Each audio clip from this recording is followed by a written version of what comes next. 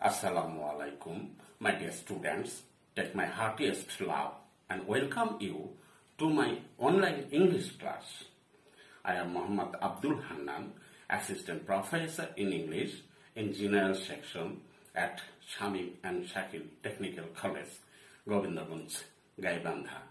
My dear students, you know that I have already taken 3 classes on the rules of transformation of sentence from simple to complex and compound.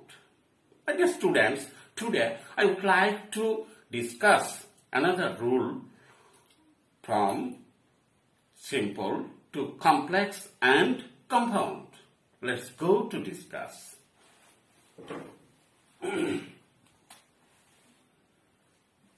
Because of simple sentence থাকে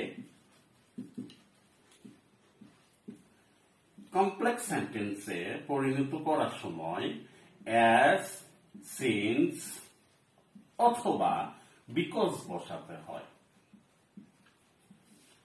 complex এবং compound sentence পরিণত করার সময় and বসাতে হয়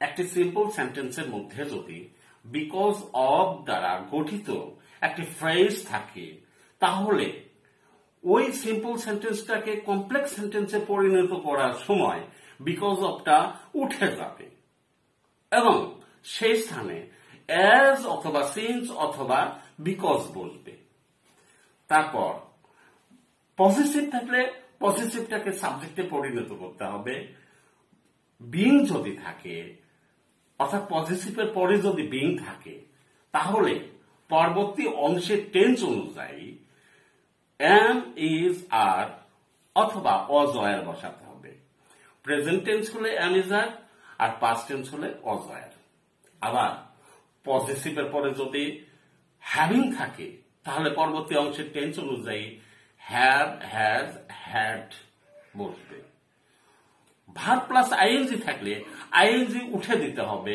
এবং পরবর্তী অংশের টেন্স অনুযায়ী ভার্ব বসাতে হবে দেখা যাক because of his being intelligent he stood first in the examination.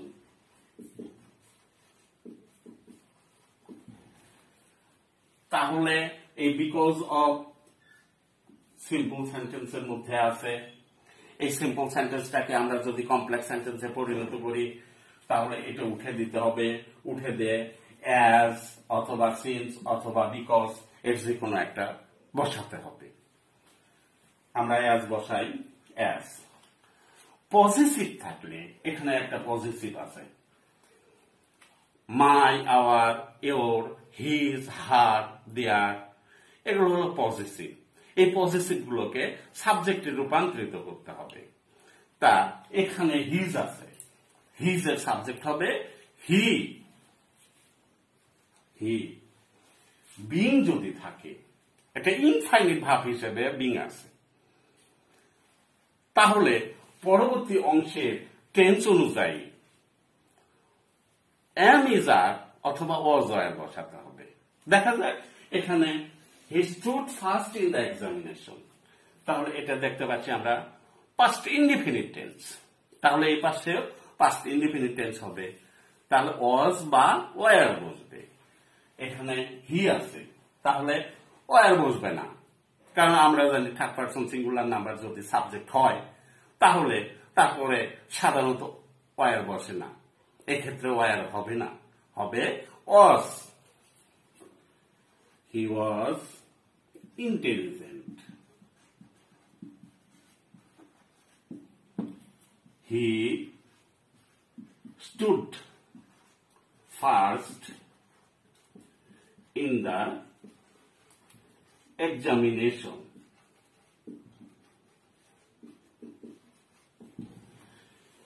এখানে সাবঅর্ডিনেটিং কনজাংশন হিসেবে অ্যাজ বসেছে।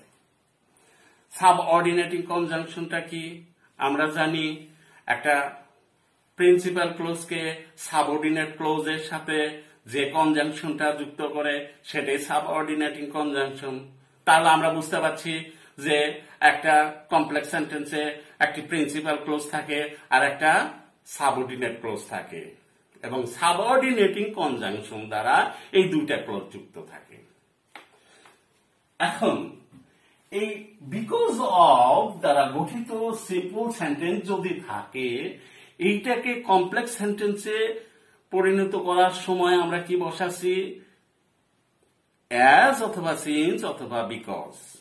কিন্তু কম্পাউন্ড সেন্টেন্সে পরিণত করার সময় আমাদের কি বসাতে হবে? অ্যান্ড। কোঅর্ডিনেটিং কনজাংশন হিসেবে অ্যান্ড বসাতে হবে। তাহলে বিকজ অফটা উঠে যাবে, উঠে গিয়ে সেখানে সাবজেক্ট হবে। এই পজিটিভটাকে আমরা সাবজেক্টে পরিণত করব। এই অংশটাকে একটা ক্লোজে পরিণত করতে হবে। এখন ক্লোজে পরিণত করতে গেলে আমাদের সাবজেক্টের প্রয়োজন। এই পজিটিভটাকে সাবজেক্টে আমরা রূপান্তরিত করব হি। বিং যদি থাকে, এম ইজ আর অজয়ার বসাতে হবে ফাইনাইট ভার্ব হিসেবে। তাহলে এখানে বিং আছে আর এইটা পাস্ট টেন্স, এই অংশের টেন্স অনুযায়ী বসাবো আমরা হি ওয়াজ ইন্টেলিজেন্ট।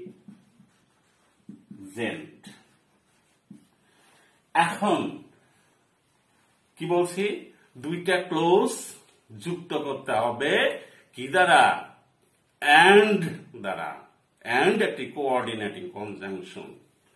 আমরা জানি অ্যান্ড, বাট, ওয়ার এগুলো হলো কোঅর্ডিনেটিং কনজাংশন। আর কম্পাউন্ড সেন্টেন্সে দুইটি কি থাকে? প্রিন্সিপাল ক্লোজ অথবা ইন্ডিপেন্ডেন্ট ক্লোজ।